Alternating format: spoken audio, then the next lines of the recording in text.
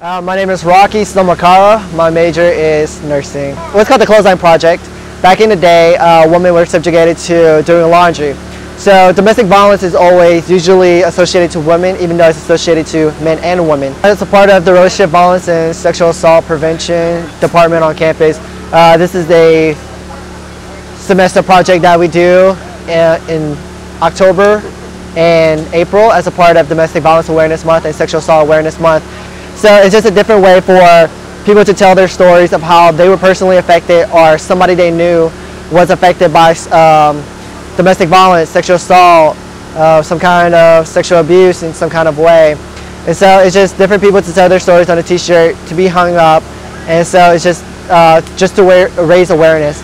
And we also allow people to write messages of hope and hang it in there, because we never know who may or may not have been affected by sexual violence in some kind of way. So if they do walk by, you can't put a face to domestic violence, So it's just a way for people to see different messages of hope for themselves if they do need it, to let them know that there's a community that will back them up, So that's why it's very important for us to just do this kind of project every semester.